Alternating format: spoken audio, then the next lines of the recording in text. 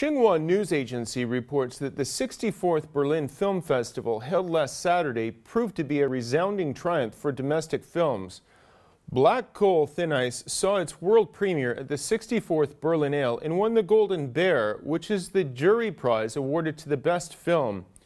Chinese director Diao Yinan's noirish thriller begins with a grisly discovery of several corpses in 1999. 5 years later, another series of mysterious murders occurs. Detective Zeng discovers that all the victims were connected to Wu Jujiang, a young woman who works at a dry cleaning shop. The plot thickens when Zeng finds himself falling in love with the suspect. On one cold winter's day, he makes a horrific discovery.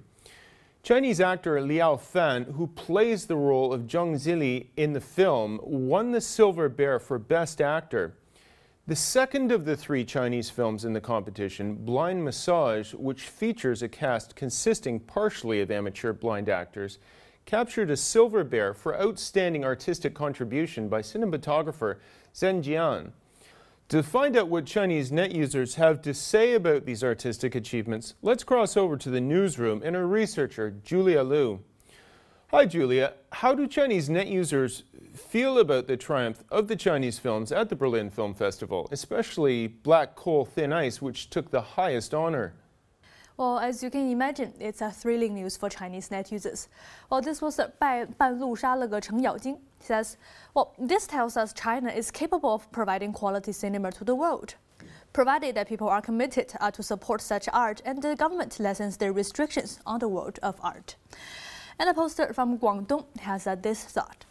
Now, this domestic film with a huge investment, world-famous director, and a bunch of superstars is actually more likely to turn out to be rubbish, while the less renowned directors and actors produce better works, as they're really devoted and possibly less restricted. Well, there are still some online observers who downplay the significance of this film's international triumphs. Well, a post on Huanqiu.com points out, well, there was a time when Chinese filmmakers considered such international prizes as their highest honor.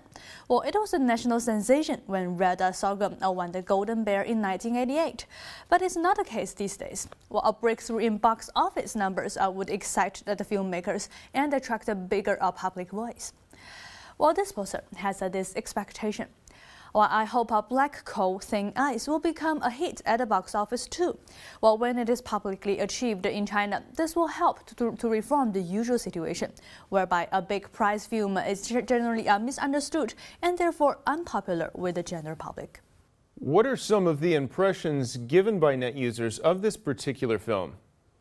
Well, honestly, as a film that is yet to be released in China, it hasn't had much opportunity to enjoy huge popularity among Chinese viewers prior to the winning the Golden Bear. Well, like Cong Yun on Sohu.com says, well, that's amazing that when most of the Chinese people didn't even know what this film was about, it won a big international prize. Well, still, lots of Chinese net users think the recognition from the Berlin speaks for its high quality. Meanwhile, this film is highly regarded by quite a few domestic professionals in movie circles. While Zhou Liming, a renowned film critic, remarks, well, this is quite a particular work. It has a clear line of succession of American film noir between 1940 to 1950. While it has a unique characteristics too, being from northeast China and the severe winter there. Well, it isn't a blockbuster, but it's perfect in its use of light and shade to create attractive scenes. Well, 第一编剧 as it's widely agreed that the script for the film is a rare work in China, and the director has amazed the audience with this brilliant feat.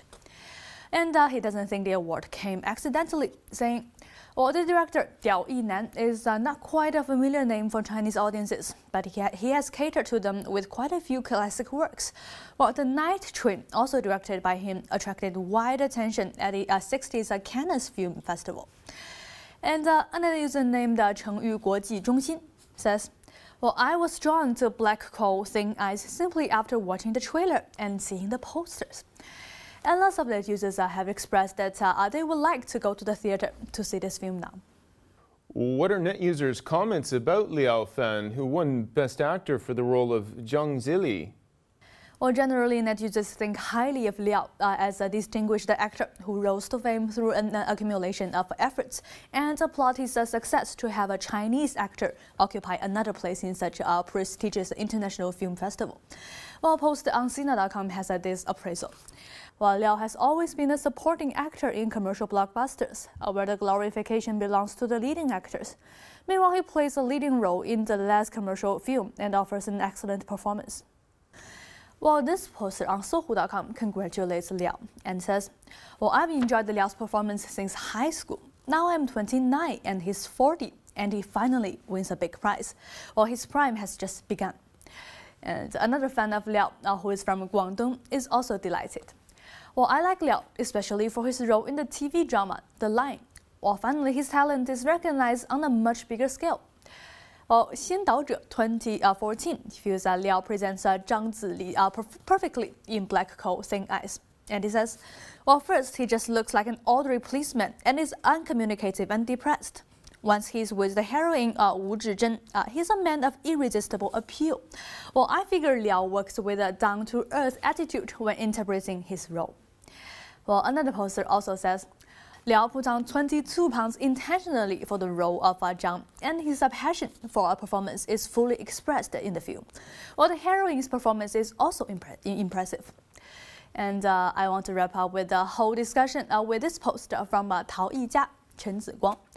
Well, there are a number of hardworking Chinese filmmakers who deserve more opportunities. Well, they need such international acknowledgement as Berlin to help open things up in China, to obtain better resources and make greater achievements.